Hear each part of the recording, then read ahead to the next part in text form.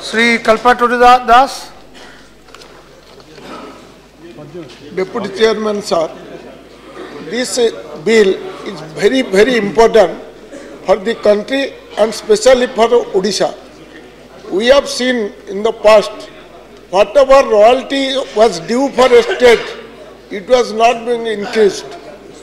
We have seen UPI government demanded time and again for revision of royalty, but though it is to be revised in 3 years, every 3 years, for years it was not revised.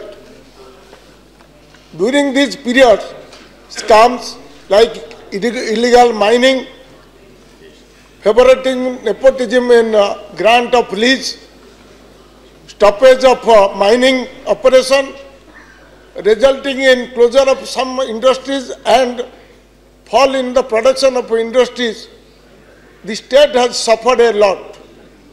We do not support all the clauses of the bills. We have our reservations, and we want to protect the interest of the state, mineral bearing state, mineral lease states. We want to discuss the matter, give some suggestions how the interest of the state can be protected. My state is the owner of the minerals. State granted the leases, the mining leases, the mining concession, but state are not being consulted while preparing the bills, while getting it, trying to pass it in the house.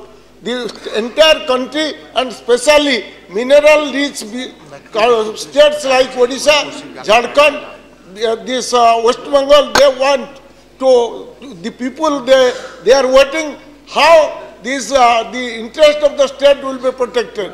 So on this cause, on this ground, we want to discuss the matters. Whatever is possible, the procedure is there. Anybody can seek division at any stage during amendment, during select committee, that will be there.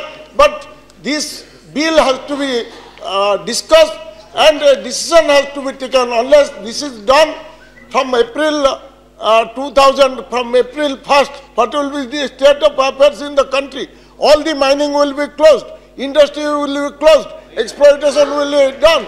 What will be the fate of lakhs of laborers working in the mining sector? So that is every members of this house have a right to suggest, they can convince the government effect some amendment to protect the interest of the state. That's why I, on behalf of Biju Janata Dal, want that the bill should be discussed in the house.